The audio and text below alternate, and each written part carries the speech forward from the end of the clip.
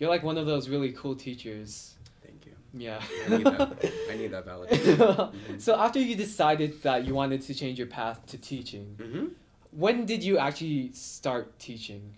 So I'm kind of an impulsive person. I was working as an assistant, and in February I had like a little meltdown, which is common of assistants in any field. I was just really stressed, and I was your talking. boss making you stressed?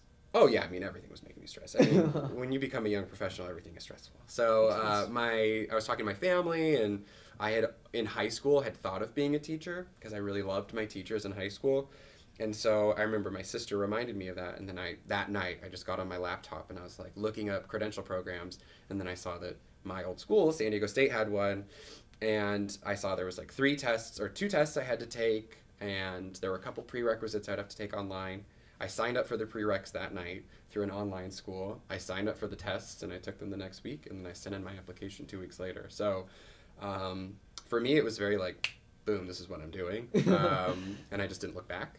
And so I applied in February. I got in March, and I started school in August.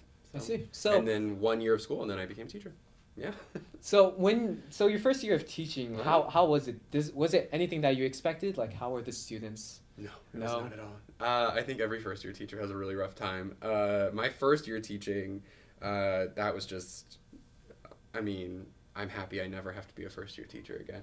I think that you're just never truly prepared for what it's like when you're alone in the room with them.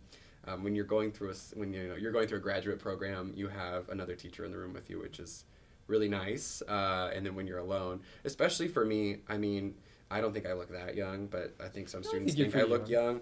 So for me, especially 2 years ago or 3 years ago when I was first getting into the classroom, I mean, to get kids to listen to me was really rough. So my first year teaching, it took me a while to get adjusted, but I think I'm hitting my stride now.